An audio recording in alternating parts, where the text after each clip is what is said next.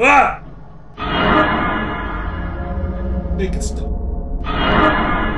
Ah!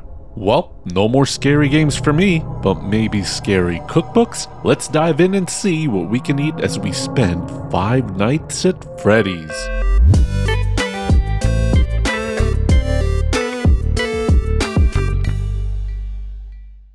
The official 5 Nights at Freddy's cookbook by Rob Morris plunges us deep into the megaplex to sample over 40 recipes inspired by Freddy Fazbear and his animatronic friends, who are the star mascots of the hit horror game 5 Nights at Freddy's. Now, full disclosure, I've never played any of the FNAF games, but I've always been interested in the fascination over these games. I know lore is a big part of FNAF, and I'm sure a lot of lore references are gonna go way over my head, so whatever I miss, please help me out, FNAF fans, and point them out in the comments. This cookbook kinda acts like a guidebook for Freddy Fazbear's Mega Pizzaplex, which is the setting for 5 Nights at Freddy's Security Breach. Each chapter is inspired by an animatronic from the series. Of course, we got a Freddy Fazbear Pizza chapter, but along that are Bonnie's Burger chapter, Chica's Chicken section, and Foxy's Pork dishes.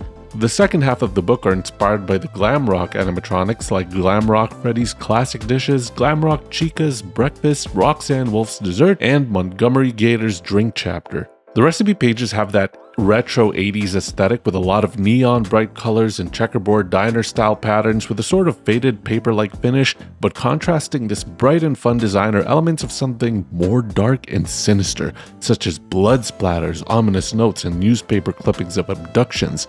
There are also plenty of illustrations and in-game screenshots of the game locales and animatronics, so there is no shortage of visuals.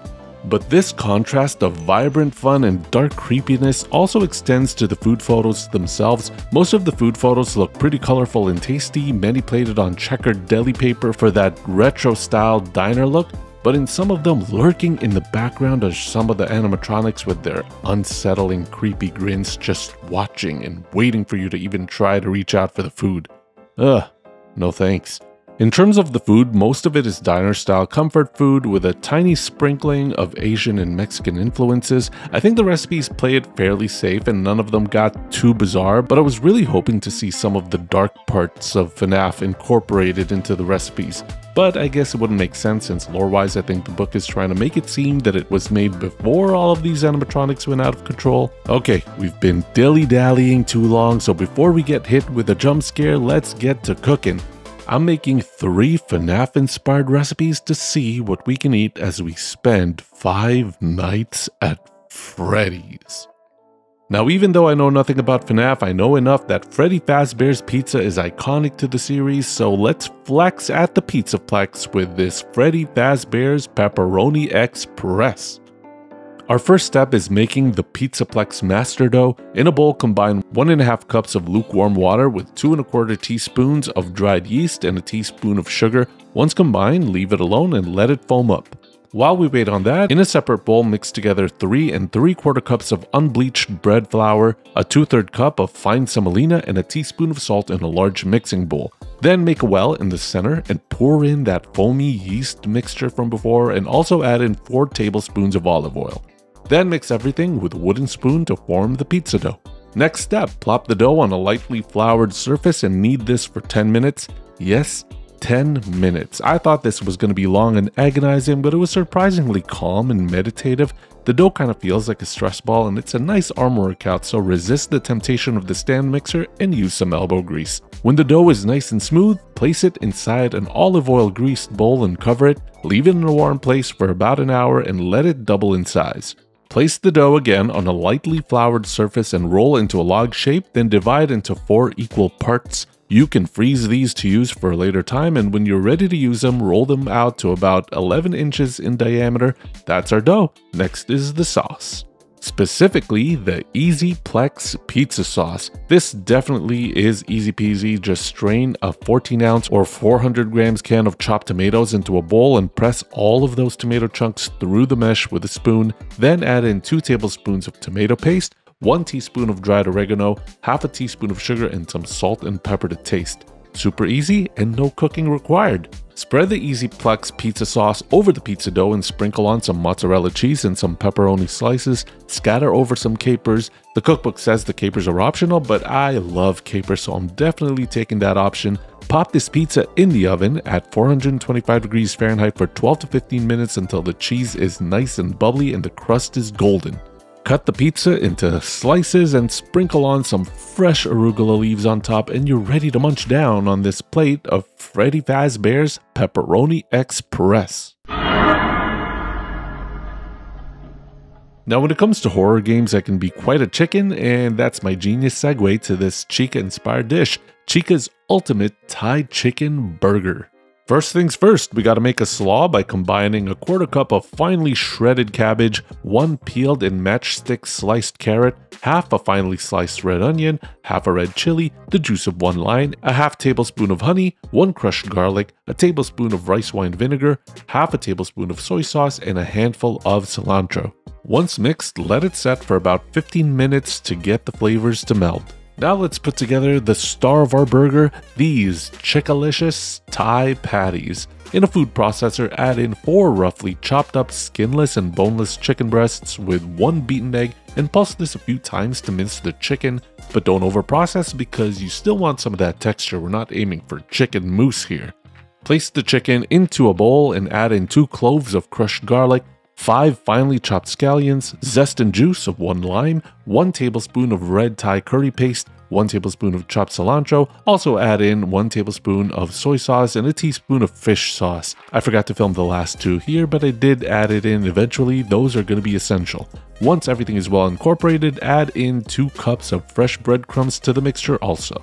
With slightly wet hands, start shaping them into patties and let these chill in the fridge for 30 minutes before using, and when you're ready to cook, heat up a tablespoon of vegetable oil in a frying pan over medium heat and fry the patties for about 3 to 4 minutes each side until brown and fully cooked through.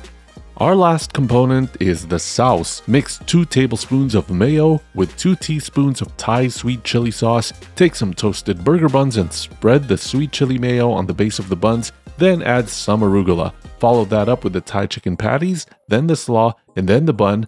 Slaw and saucy chicken burger with an Asian twist. Nice.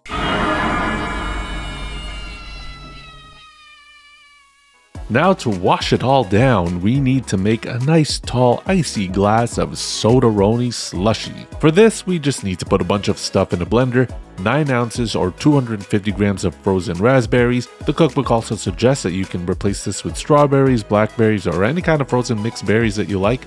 Add to that the juice of a large lemon, half a cup of sparkling water, half a cup of cranberry juice, a 3/4 cup of ice, and 1 tablespoon of honey.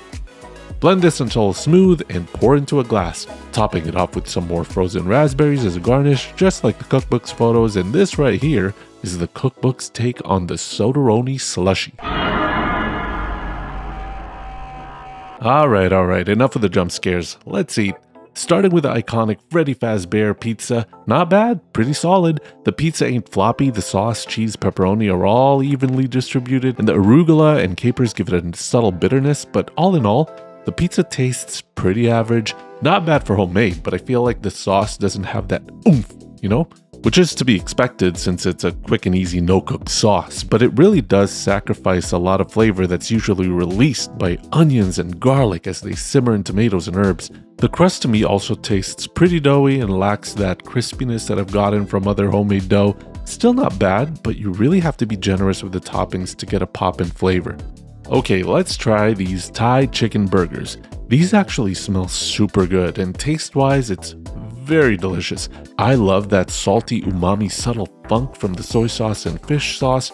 The lime and cilantro give it a nice zing, but half a red chili isn't enough for me. I like things spicy, so I probably would use 2 next time to fit my taste. The coleslaw gives it a refreshing crunch, and the sweet chili mayo lightens things up a bit.